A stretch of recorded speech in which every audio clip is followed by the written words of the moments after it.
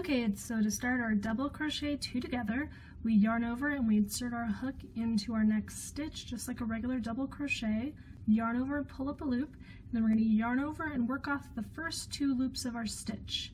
We'll leave that one alone and we're going to yarn over and then we're going to go into our next stitch. Right under the top two loops, yarn over, pull up a loop, yarn over, pull through the first two loops. Then we have three left, so we're going to yarn over and we're going to go through all three. We just turn two double crochets into one. Again, yarn over, insert your hook into your next stitch, yarn over, pull up a loop, yarn over, pull through the first two, stop there, yarn over, go into your next stitch, yarn over, pull up a loop, yarn over, pull through those first two. We have three left.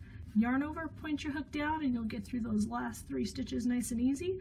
And we just decreased another stitch. So normal speed is going to look something like this.